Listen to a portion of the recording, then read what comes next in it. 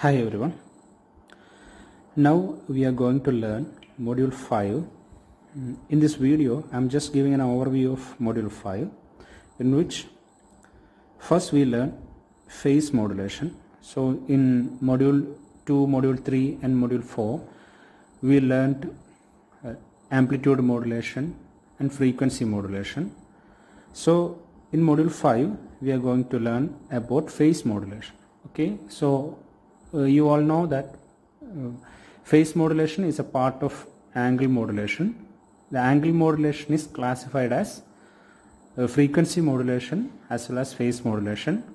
In module 4 we discussed about frequency modulation. So in module 5 we are going to learn about phase modulation.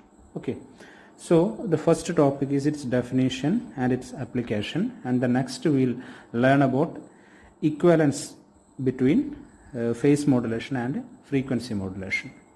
That means how phase modulation and frequency modulation are related.